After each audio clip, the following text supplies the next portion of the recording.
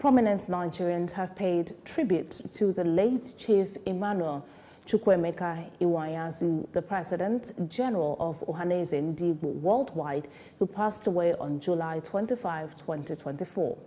Family, friends, and well-wishers gathered in their numbers at the service of songs and nights of tribute to eulogize him, who many call a man of many parts during his lifetime.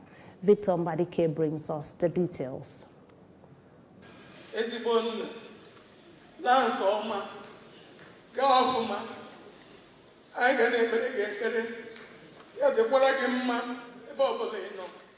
Waves of intense and very difficult emotions as the passing of the President General of Organised Worldwide leaves a bittersweet tale.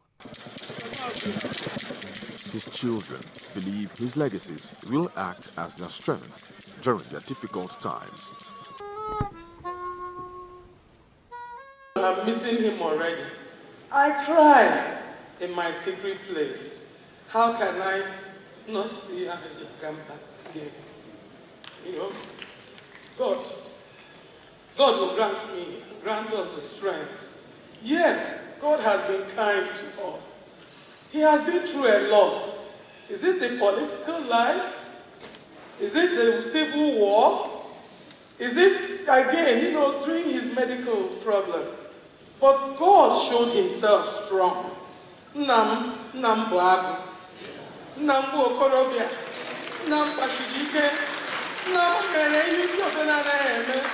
Regarded as one of the most valuable exports from Igbo land, Iwuanyawu's achievement, especially in nation building, has left many good tales about his personality from his admirers gathered here.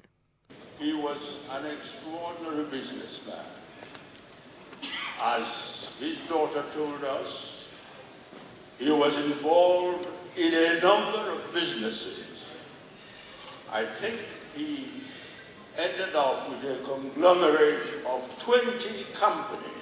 I would dare to say that Chief Emmanuel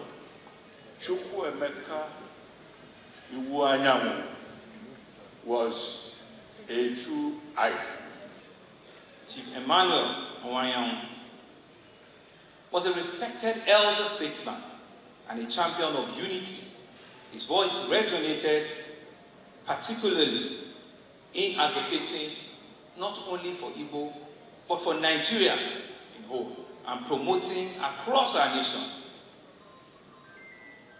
His message was a message of diverse ethnic group and appreciating that we could be different, but we're all the same. Retired prelate of the Methodist Church of Nigeria, Dr. Samuel Kalu Uche, used the occasion to call for a more united Nigeria and the release of Nnamdi Kanu, the leader of the indigenous people of Biafra, IPOB, who remains in the custody of the federal government. He labored for the unity of Nigeria. Yes, he labored for it. And we want one Nigeria, one united Nigeria, where nobody is oppressed. Why you have agitation now is because people are still being oppressed. Baba Iwuanyanwu had wished that Nnamdi Kanu would be released before he died, but it didn't happen. Let me use this tribute to say to our leader, the president, that for Nigeria to be united and have peace, let him please release Nnamdi Kanu unconditionally. The late elder statesman who took over from the late George Obiozo as leader of the Ndigbo in 2023 will fondly be remembered for his roles in football development as the chairman and owner of the now defunct Iwuanyanwu National FC. From Lagos, Victor Mbadike, STV News.